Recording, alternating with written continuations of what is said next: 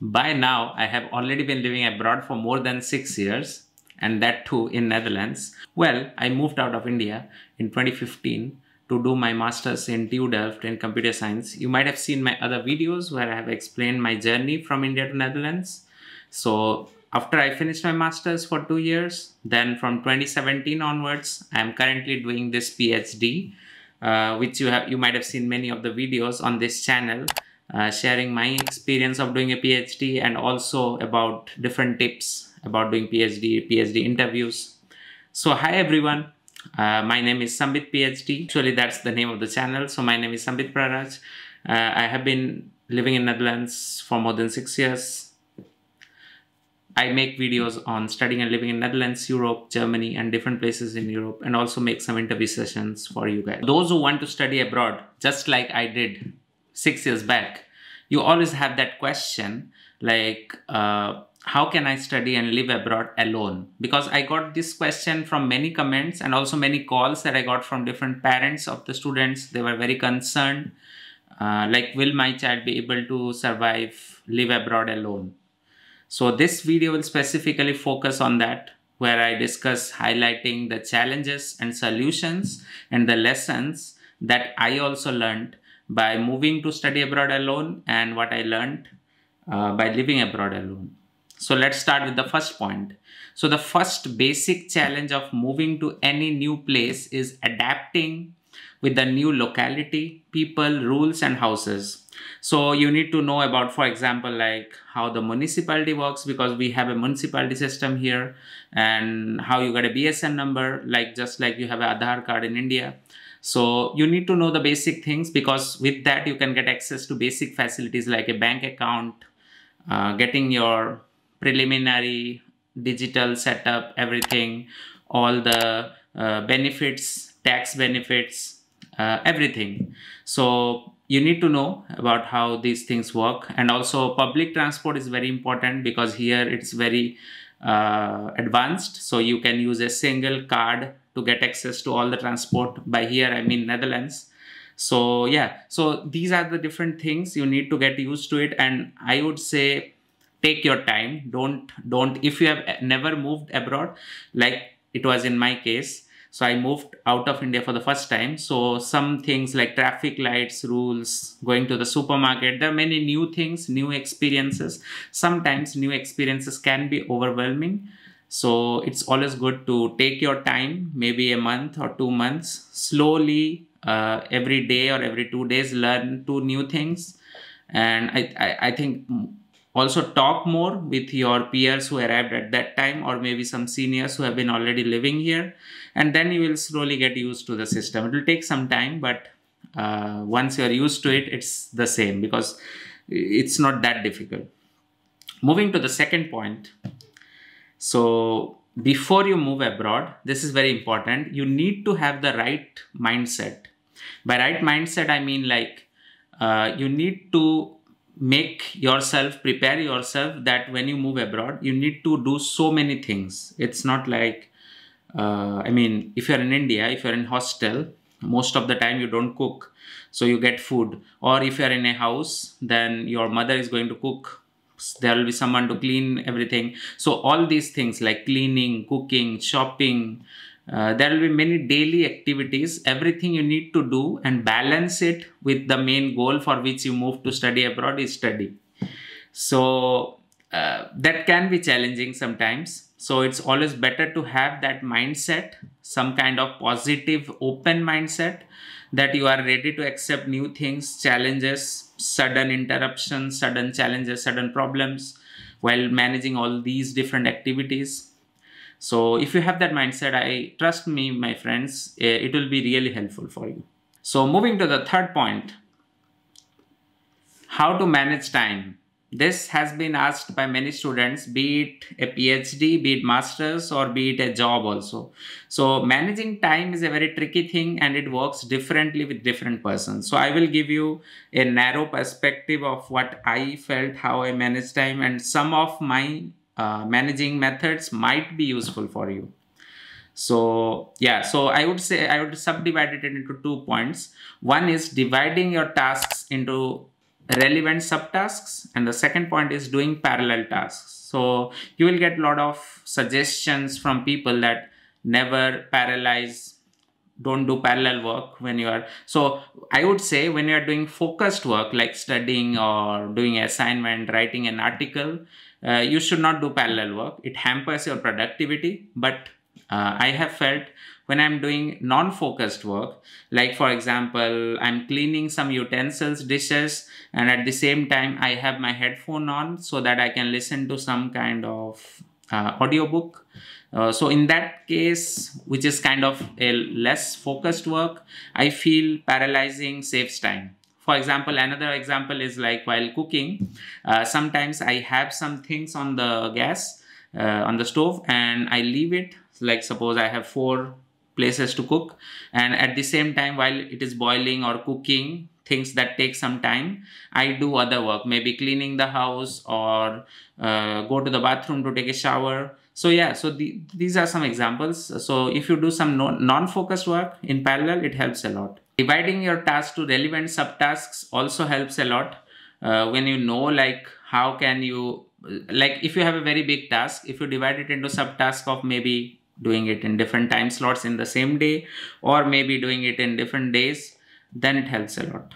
So moving to the fourth point, which is the main point of this video. So how to not feel lonely. So there are many tips and advice available floating by nowadays in the digital world. So I would say like just build your own community of like-minded individuals or buddies. I call them buddies, so that's a buzzword nowadays. This helps you a lot. Like it doesn't make you feel left out. So you can share a lot of things with them, like maybe take advice from them, ask help for important problems. You can help them out, cook something together, have some community sessions like cooking or a hiking trip, going on some kind of short weekend trips together, going to parties, whatever you like you just combine your likelihood, your hobbies with your community. So you can meet like-minded individuals, and sometimes during emergency also they help you out. So this kind of when you're moving abroad alone, so it helps you to fight, because once you start feeling in the inner self that you're lonely, then sometimes I have heard from people they suffer from depression or the FOMO, like fear of missing out. So I would say try to follow this approach. It helps me a lot. Moving to the last 4 points, let's move to the 5th point. So getting above study pressure. So you can get above study pressure if you take proper breaks. Because sometimes you hear people saying like just go slog for 8 hours, 10 hours, 20 hours continuous. But trust me, from my experience, I'm telling you, if you take breaks after certain time intervals, there are many techniques of taking breaks. I won't go into that. But if you take breaks after maybe a short breaks and then a long break, there are different ways to take a break. It helps a lot to focus again. So during those breaks, you can also maybe, like suppose you have a short break, you can do some kind of other self-care hobbies that you have. Or if you take a long break in weekends, you can go cook something, paint something, depending on your hobbies. Or maybe travel around, go on a short trip, 1-day trip, a day trip. So what happens is, as I said earlier, like these kind of activities help you to take some time off from your main focused work. And then you have kind of a mechanism, you develop a mechanism by which you can overcome stress and focus better when you come back to your main task. So yeah, and on top of that, the main thing which you should focus really, even if you are able to cook or you are not able to cook, is to focus on getting proper food and nutrition.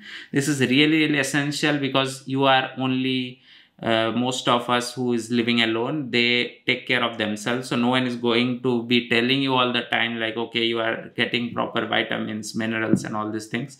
So you need to take a really good, you need to take accountability and check whether you are on track. That's really important for a healthy body, healthy mind, healthy soul. Okay, let's move to the 6th point. So talk with your parents. or if you have some friends, close friends, openly share your problems. If you feel that you feel good, you feel better, you get some good advice, you can talk with them daily. There's no limit that you should talk once a week or once a day. It's up to you. But if you keep that communication channel open, then I feel that it helps a lot to express yourself openly and also get some kind of feedback from their side. And that also creates that social bond that, like, okay, if I have something which I cannot think or cannot process, then they are going to be there for me, always helping me out. Now, moving to the last 2 points. So managing finances. For managing finances, I will make another video. This video is already getting longer. So you need to do a really good planning to manage finances. I can give you some examples. I won't go into the details. That will be a separate video. So maybe ordering less food, learn how to cook. So in my case, it was not that difficult because I used to cook a bit from India, and then here I started cooking more. And then, I was not expert, but after 2-3 years cooking, I feel that now I'm able to cook a proper meal. So by the way, you can check my cooking Instagram page. I have an Instagram page which is called SambitPhD Cooking, where I post some cooking pics. So yeah, so I would say, like, order less food from outside because buying is always expensive. If you cook, it's cheaper. And while you buy grocery, always try to buy something in bulk.